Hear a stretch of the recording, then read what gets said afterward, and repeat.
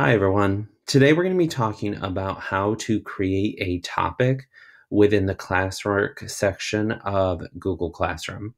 So once you're in the classroom that you want to add a topic to, you're going to go up to the top section and click on the Classwork tab, and that's going to open up this screen for you.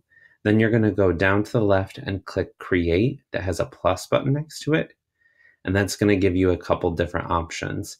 We're going to scroll all the way down until we get to topic, and we're going to click on that. And that's going to open up this little screen that asks you to add a topic. Now, a topic is very similar to something like a folder or something that is going to organize your assignments and materials into different areas. And you can search through your different classwork for these topics later on. So I'm going to call this one math, and then I'm going to click add. Now you'll notice that I now have this area, and I can possibly fill things underneath this line, and those will be considered under the math topic.